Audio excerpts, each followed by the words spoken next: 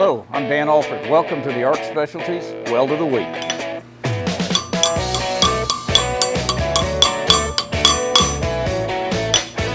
In this week's episode, we're going to start in the ARC Specialties Welding Museum because we're talking about a process that predates all arc welding. In this episode, we're talking about Oxy-Fuel welding and cutting, a process that dates back to the 1800s.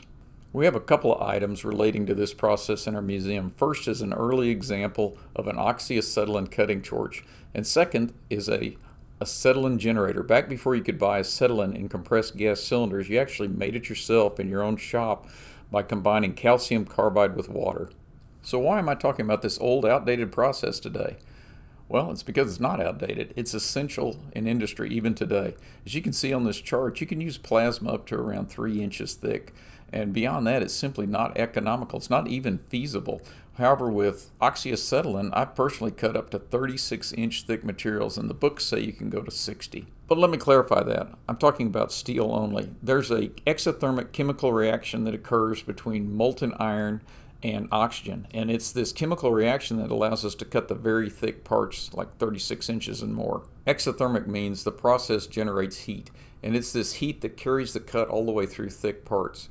When you're cutting with plasma, unless you're using oxygen assist, all of the energy in the cut comes from the arc itself. By capitalizing on this chemical reaction and the exothermic energy generated, we're able to cut parts much thicker than you can with any other process. And you can also cut with great accuracy. Early in my career, we were cutting gear rack for these jack-up rigs out of 6-inch thick HY100 material. There's a couple of problems with this. First, HY100 is a very high-strength material, 100,000 KSI yield. It was originally designed for submarine hulls when they decided they needed to go below 2,000 feet in depth. In addition to the metallurgical challenges, there's also the issue of dimensional accuracy. We're trying to make parts to gear rack tolerances, and you can actually do this with an oxyacetylene torch. And there's one other noteworthy advantage of Oxy-Fuel over plasma cutting, and that's equipment cost. The cost of an Oxy-Fuel torch is under $1,000, and yet the cost of a plasma cutting system can be $50,000 or more.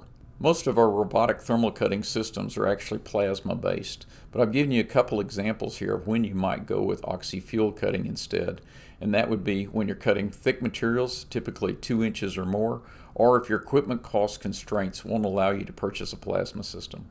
We're going to show you two different robotic Oxy-Fuel cutting applications. The first was a large hemispherical vessel, and they needed to cut holes in this vessel, which was 3 inches thick, but they wanted to cut them on a bevel, so the apparent thickness was well over 4 inches.